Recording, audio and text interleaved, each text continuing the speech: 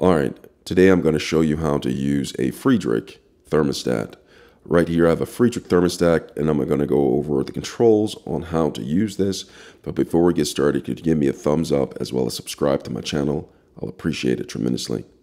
All right, so here is the Friedrich thermostat right here.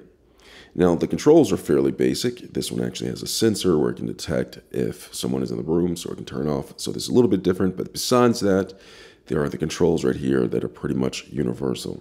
The first thing I'm going to do is I'm going to turn on the Friedrich thermostat, which controls the air conditioning unit.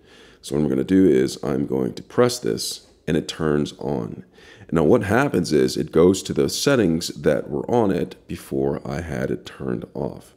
Now, if you're used to running something with a thermostat in Celsius, as opposed to Fahrenheit, there is a Fahrenheit Celsius button that you can choose to press. Currently, it is in Fahrenheit position. If I want to change it to Celsius, I just simply come up right here, press that, and it changes the numbers to Celsius. Now, because I don't understand Celsius and I think Fahrenheit is the right way to go, I'm going to do this video in 100% Fahrenheit.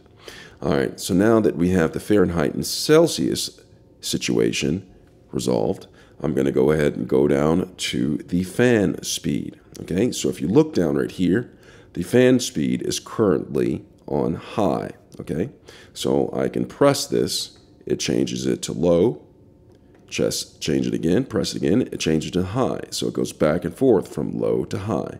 You pick your poison. All right, so after that, I'm going to come over here where I can adjust the temperature. Okay, so currently the thermostat is set for the heater to be on right here. Okay, so I come over here and I can adjust the temperature. I can raise it, and you can see it says set. So this is what I'm setting it at. I can raise it for this one. It goes all the way up to 82 degrees Fahrenheit. I can lower it. It goes down to 64 degrees Fahrenheit. That's setting the heater. Now, if I want air conditioning to be used, I come over to this right here, and I just tap it, turn it back on. It goes heat to cool. It's switched to cool. Turn it on right here. It's now it's gone to cool. All right, so now it's on cool because I pressed this. I turned it on again, and it reset it to cool. If I press this again, turn it off, and then press this, it should go to heat. Actually went to cool, unless I change the temperature. If I change the temperature to a hot temperature that is warmer than what is in the room, and if I press this, turn it off, press it back on, it should pop up to heat. Check this out. It goes up to heat.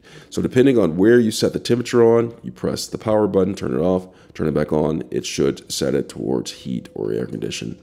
All right, so this is the Friedrich thermostat. I hope this video was helpful. I hope you're on your way to conditioning the air in your room to the temperature that's most appropriate for you. Thanks a lot for watching. Have a good one.